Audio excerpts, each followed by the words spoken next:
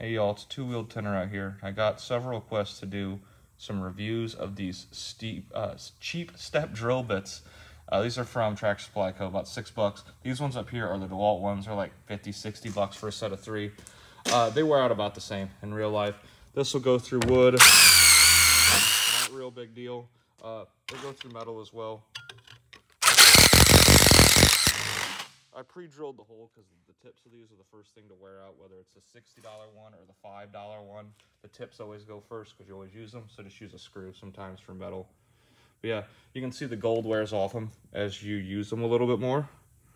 But they still work. And if you use cutting oil or wax or something, that'll obviously make them last longer. But my recommendation is buy the cheap ones because A, you can lose anything, and the $60 ones don't seem to last that much longer. Everything breaks.